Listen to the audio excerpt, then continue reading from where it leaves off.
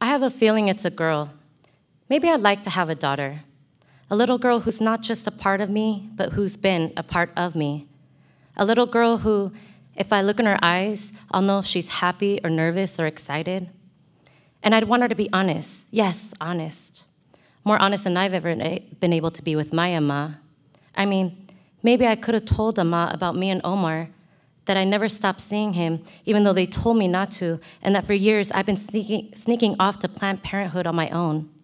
Sometimes I'd have birth control pills, sometimes I'd run out, but Omar always promised he'd be careful, and he was, till the one time he wasn't. But if I was honest with Ama, maybe I wouldn't have to make this decision alone. Do I have this baby?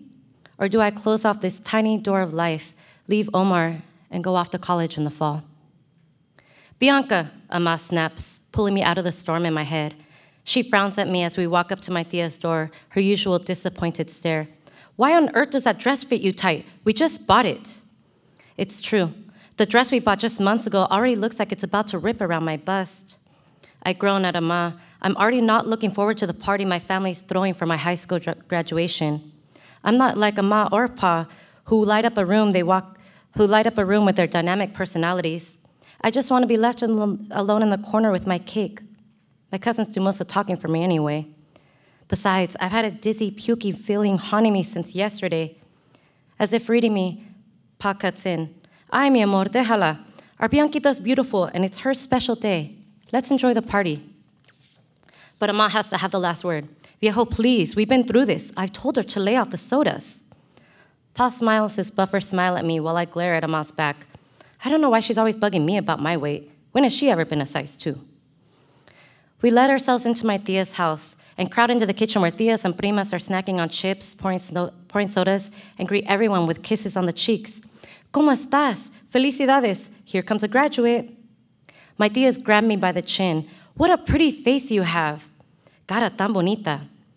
My tias can't just say I'm pretty because I'm chubby, so of course I'm the niece with the pretty face.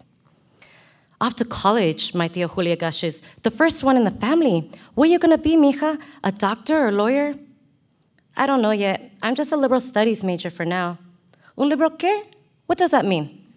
It means she doesn't know what the hell she's gonna do yet, Ama butts in. It means she's got 4 years to waste our money while she figures out her life. $10 she'll be back after graduation, waiting tables at Applebee's. Julia glances awkwardly between us. It doesn't matter what you do, mija. All of us will be at that graduation in Los Angeles, you hear? Thank you, tia. Why do I have to be the first one in the family to make everyone proud? At the last party, my tio Jose, who used to carve wood sculptures, said, I've always been good with my hands. It must run in the family, que no? Mija, you should be a surgeon. And my tia Martina said that, no, I should be a journalist because she once wrote an article for her school newspaper she thought was very good. I don't want everyone to count on me to be what they never became. I'm terrible under pressure and the queen of disappointment. I untangle myself from the knot of tias and younger primos playing cops and cholos, shooting water guns at each other, and go to my cousin's room. Inside, Melly's on her bed, rolling a joint, and Yesenia's breastfeeding Max. I try not to stare, but damn, it looks painful. Bianca! Oh my God, you should wear dresses all the time. You look so pretty, Yesenia says. Truth is, Omar doesn't want me wearing dresses and makeup, giving other guys reason to check me out. In fact, the only time he's ever let me make any major decision is now, about the baby. Whatever you want to do, Bianca, he said, and turned very quiet. It was the first time I'd ever seen fear in his eyes. So, are you excited about college? I guess. Are you and Omar gonna break up? Of course they're gonna break up, Melly answers for me. You think that boy's gonna wait around for her? I mean, no offense. None taken. I think of Omar, my silent and stoic Omar.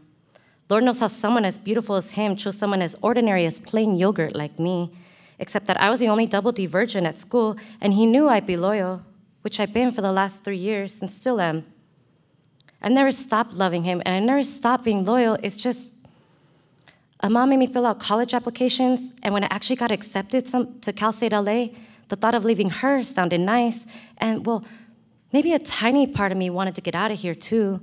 I mean, I love Omar. He's my first everything, but he never lets me do anything.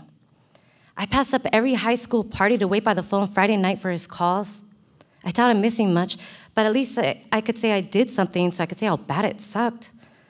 But no, be a good girl, Bianca. Everyone just wants me to be a good girl and follow rules. Omar's rules, Ama's rules, everyone's but my own.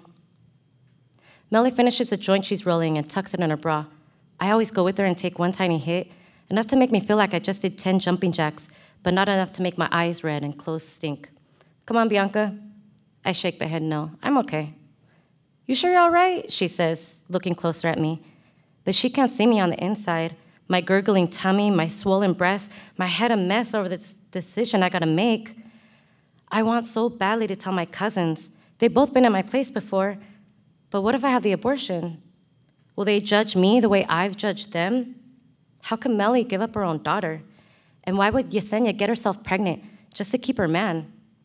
I judge my cousins all the time, but at the same time, I wouldn't be doing what they never did, have an abortion. If I do get one, what will they say about me? You sure you're cool? Melly tries again. Yeah, I try my best to smile. Ama's been weird and smelling my hair lately. I spend the rest of the afternoon miserable as ever, barely able to eat because my stomach's so upset, while Yesenia shows me 100 different photos of her phone of Max that pretty much all look the same. If I have the baby, will I lose myself in my baby too? Become one with my daughter and forget that I ever had a different dream once, or that I had sadness like Yesenia? Or would I just turn bitter like Ama? Eventually, it's time for cake. Everyone pushes me and Mauro in front of a big cake, our frosted names under the huge congrats, even though I'm not sure how I feel about sharing my day with a preschool graduate. For a second, all of us just stare at it. There aren't any candles since it's not a birthday. No singing, not a mañanitas moment. Felicidades, the older tios shout. Congratulations, the younger cousins boom. Then Tio Jose raises his soda and says, to the future doctor, and the applause is contagious. All of a sudden, I catch a smell, a bad one. Next to me, Daniel's pouring hot sauce on his macaroni salad. I usually love Tia Martina's salad, but today the eggs smell rotten, drenched in a creamy glob of mayo, and are those pickles? Congratulations, he shouts, showing me his half-chewed food. My head starts spinning, everyone's faces swirling together like tie-dye, and my stomach boils like a volcano about to erupt, and I suddenly have no control of my body, turning inside out. I push out of the crowd to the lawn as puke shoots up my belly, pulses in my throat, fills up my mouth and cheeks, but I can't let it out. Not here, not now. Everyone, my parents, my tias, my cousins, will ask me, are you drunk or pregnant? I bite my lips down tight together, and I swallow all of it back down. ¿Qué pasó? Someone gasps. She's choking. Quick, the doctor needs a doctor. I turn around, everyone's eyes a blinking question. I see Ama and Pa's concerned faces, Yesenia and Melly with their raised eyebrows, my tias all staring at me and the men drinking beer. Are you okay? The question echoes. And I smile, I laugh. Yeah, I accidentally swallowed my gum and almost choked. They buy it. Conversations start up again, and little squares of cake are cut and passed around. Just as I'm about to blend back in the crowd, I see Ama staring at me. It's not her usual look of disapproval. It's a look like she actually sees what's going on in my head. And I am so confused. I am so alone. I am so mad at Omar, who could only say, whatever you want to do, Bianca, it's your choice, that for just a second, I let her see the shattered look in my eyes of how terrified I am that my body is uncontrollably growing and growing and growing something else inside me. Melly hands me the piece of cake with my name on it, and I break my gaze from Ama and snap out of my spell, back to reality. Maybe Ama and I had some type of connection once when I was still part of her, when she gave up her own dream, left the city, and moved back home to have me. But that was a long time ago. And I've been nothing but a disappointment to her since. So no, she doesn't get my truth. And she doesn't get to tell me what to do now. This is my decision, and I'm going to do what I choose. And right now, I'm going to eat my cake and get this disgusting taste of vomit out of my mouth. Thank you.